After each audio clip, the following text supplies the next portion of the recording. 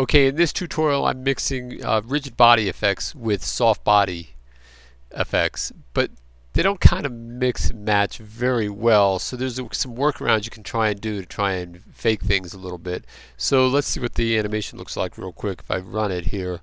So here's my soft body object in the scene, and here are all the rigid bodies. Now if you go into this scene tab here, down here under the rigid body world, I have the speed down to 0.2. Normally it defaults at 1 for the speed of the simulation, but down to 0.2 it's 1/5 of the speed.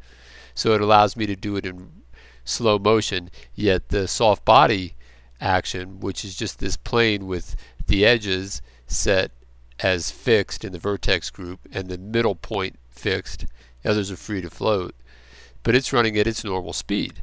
So you can mix the speeds of the simulations differently. So now you notice the green line around here, and that's because I have this passive set on the rigid body for this as well, and it's also a collision based object.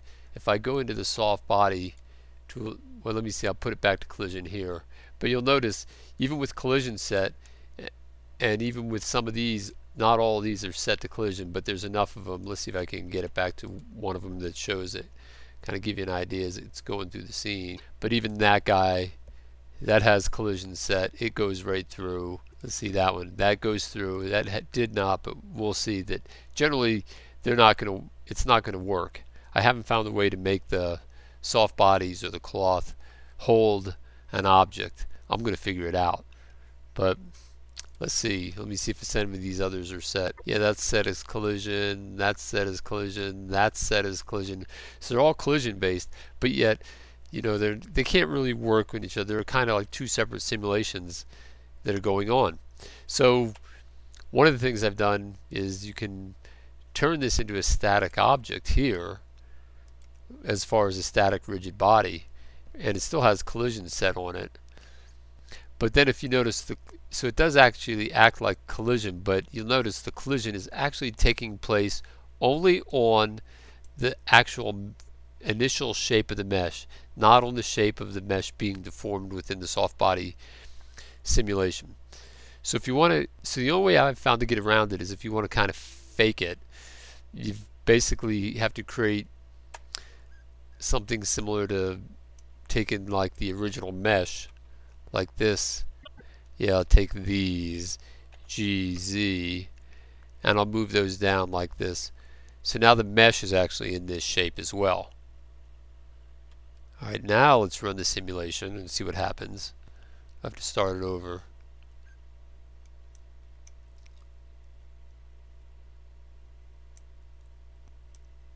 And you see it's actually, they're actually within the confines of it.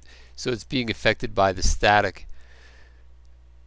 settings on the rigid body, but it still doesn't affect the, it's still not, the cloth effect's still not taking place. So it's a little bit of trickery, you know, and I didn't want to turn these all into soft bodies because then the simulation time just goes through the roof. But so sometimes it's a matter of just having to fake it out and give it the illusion of certain things happening. Of course, the one way you could fake it is down here underneath. You have to pull all these tricks off on this thing. You come down here underneath here like this, and maybe I'll just add a wind force field wind. You know, maybe at frame 1 it'll be this 1 value, so I'll press I, and then maybe at frame 20 I'll make it 0, and then at frame 40 I'll make it 1. Forgot to set 20. That's 0, press I, like this. Alright, so then I'll grab another window, I'll grab the graph editor real quick, and there they are in there. And the reason I'll do is I'll come up to channel and I'll extrapolate that out and make it cyclic. So now the wind is basically pulsing on and off as I go. So now when I'm running the simulation, let's see what happens on, we'll start from the beginning. So that should add some extra force to the wind, and it will add extra force to these, well, already it's probably too much. You see these objects have a tendency not to, they're not making it because this force is pulsing on and off. I'm not sure why. That should actually do it. Position of that shouldn't matter, so that should be... Why are those not making it over there? They absolutely should. You can see the changing, just up and down. Huh, that's it. Delete it. So somehow that's messing it up. I'm not sure what that was all about. That should have actually affected it. So basically I was going to pulse the wind up and down to make these feel like they were blowing up and down, but it should not have affected how they came over here unless they were just too light. It could have been they were too light, actually, when I think about it, because the mass is set really low in some of those objects. But basically, if you try and pulse the wind at the same rate, I've had success with this before, so I know it does work.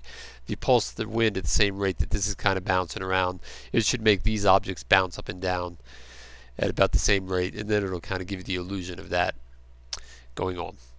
Alright, well, that's it for now. I hope that gives you some ideas, and I'll see you in the next video.